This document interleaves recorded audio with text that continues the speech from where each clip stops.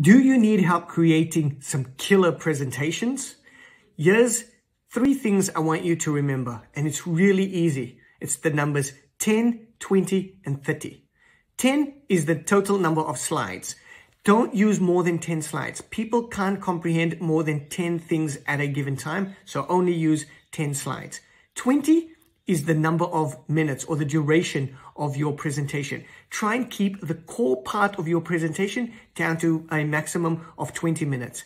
If it needs to be longer, use that for Q&A or to share any other valuable content and material. And then finally, 30. If you're using PowerPoint presentations or keynote presentations, don't use font sizes below 30. Make 30 or larger the minimum that you use. Rather, put more images in your slides. There we go. It's 10, 20, 30 to killer presentations.